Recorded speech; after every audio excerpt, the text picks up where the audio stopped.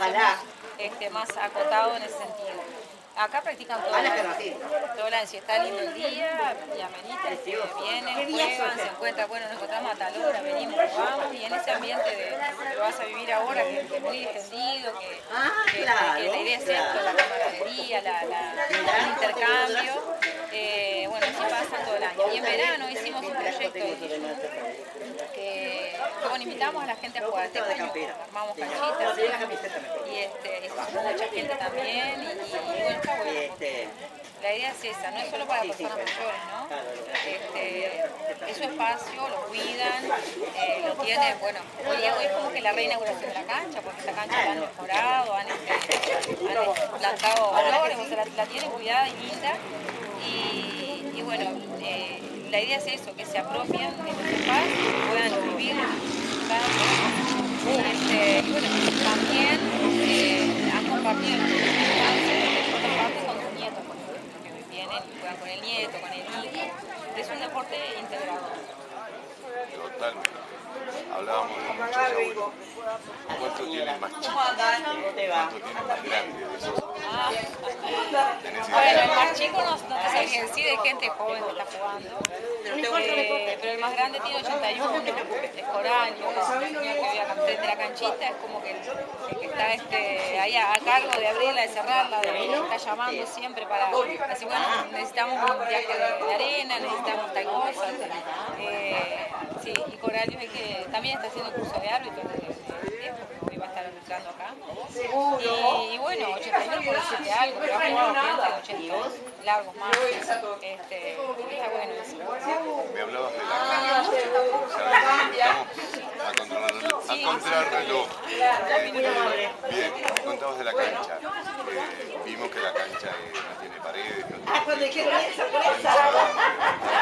tiene de charla, cuáles son las ideas que tienen hacia adelante, en la medida que se vaya pudiendo, obviamente. Claro. Sí, yo creo que todos soñamos con un espacio cerrado que nos permita practicar todo el año, ¿no? Es un poco el sueño de cualquier deporte. Si bien es una actividad que está pensada para el aire libre, no vendría mal un techo, para los días que está muy bravo el sol. Pero no, si la cancha está linda así, estamos en un predio de la canchita de fútbol independiente, que ellos nos cedieron este espacio para poder, para poder construir estas canchas, que está muy linda también, con el esfuerzo de la gente de acá del pueblo, bueno, de Rulo Pérez, que es un valor acá que ha hecho muchas cosas, y bueno, creo que así como está linda, está disfrutable, y siempre se va a querer más, siempre se va a querer mejorar, siempre se va a querer hacerle alguna cosa nueva, porque bueno, cuando las cosas se usan y se disfrutan, está bueno para querer siempre tener algo más prolijo. Pero así como está, te diría que está todo para disfrutar. Totalmente. Y una duda que me va quedando, que no te la voy a dejar pasar, sí. Contanos qué es el yuko. El yuko es un vóley adaptado para personas mayores. Bueno, te podría hacer una historia larguísima, incluso hace poco que terminamos de escribir el libro de yuko, creo que sale. Ya te voy a avisar, lo vamos a querer. Aunque tengamos que pagarlo, no importa, pero queremos informarnos más y mejor. Pero en esta vuelta, dentro de lo que pueda, pocos tiempos que nos van quedando, ¿cómo se conforma el yuko? Entiendo que principalmente abocado a los adultos. Sí, surgió como un deporte para personas mayores, mayores de 60 años. Eso se divide en 3 categorías. A raíz de que la gente joven empezó a entusiasmarse, a querer jugar, se creó una categoría menor que es más 50. 50 para ellos. Se pueden 50, 60 y 70 categorías. Y bueno, es como el vóley convencional, la red, las mismas dimensiones de la cancha, los mismos cantidad de jugadores.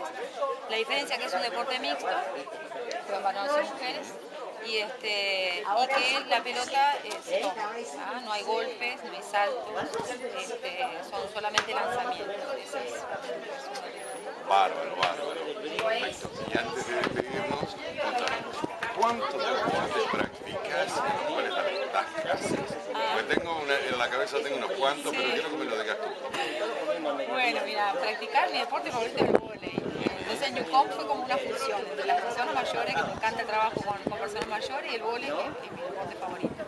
Pero bueno, alguna carrera mountain bike corro, alguna 8K también, me gusta salir a andar a caballo el fin de semana, bueno, como actividad recreativa y bueno, también tengo una rutina de ejercicios semanales que realizo para mí, porque bueno, hay que también mantenerse porque los años van pasando factura y bueno, tenemos que estar siempre también predicando con el ejemplo, ¿no? Porque creo que si uno le pide a los demás que se haga un tiempito en la semana para hacer actividad física, bueno, tenemos que hablarlo desde la práctica y no desde la teoría. Así que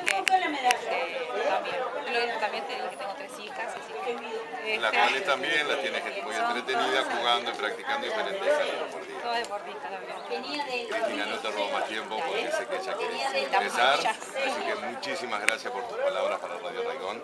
Desde ya, nosotros estamos 100% a las órdenes y dentro de lo que podamos trataremos de estar este próximo sábado o si no, cuando nos convoquen, con muchísimo gusto. Bueno, muchas gracias a ustedes y es muy importante la presencia de ustedes acá porque bueno, esto hay que difundirlo, hay que mostrarlo y hay que animar a que más gente se sume. Así que gracias a ustedes. Tú lo acabas de decir muy bien, animar, pero